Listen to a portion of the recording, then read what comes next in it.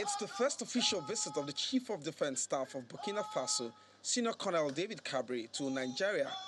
The alumnus of the National Defense College takes advantage of his presence in Nigeria to visit his counterpart, General Arbor, at the defense headquarters, where he inspected the quarter guard.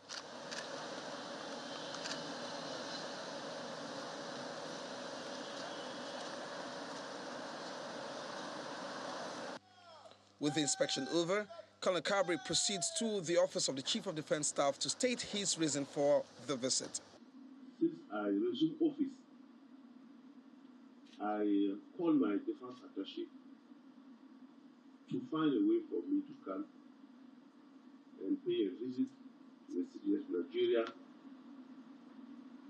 to have his kind advice for my new appointment, and also for me to present the security situation in the region.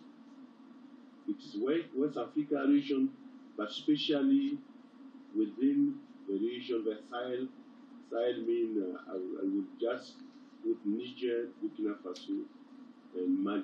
Worried by the activities of terrorists, both parties agree on the need for effective collaboration.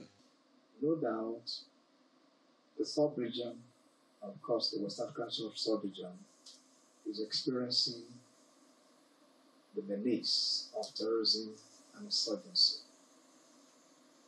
And we understand fully that to be able to address this scourge, there has to be a collaboration of all the countries within the sub-region. Colonel Cabri of Burkina Faso, who is an alumnus of the National Defense College, is one of the personalities to be honored at the graduation of the college.